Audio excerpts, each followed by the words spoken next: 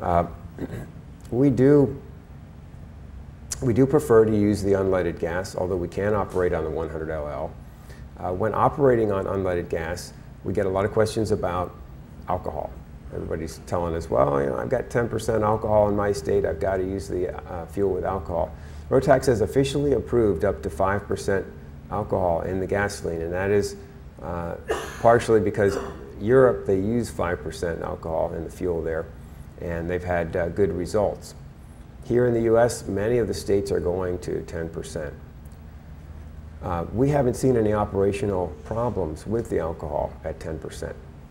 What we find is that the fuel tanks and the fuel lines are the biggest concern.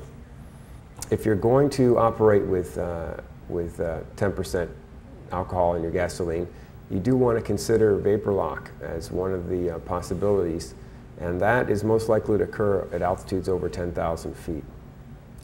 I've noticed that some aircraft don't use the Rotax recommended return system.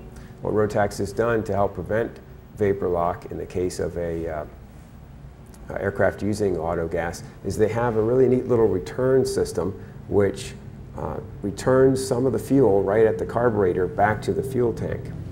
And that keeps the fuel streaming. If you develop any air bubbles in the system, it allows them to exit the system quickly and just go back into the tank, and it keeps the fuel cool. If you have that system on board your aircraft, then that also is going to dramatically reduce the chances of vapor lock.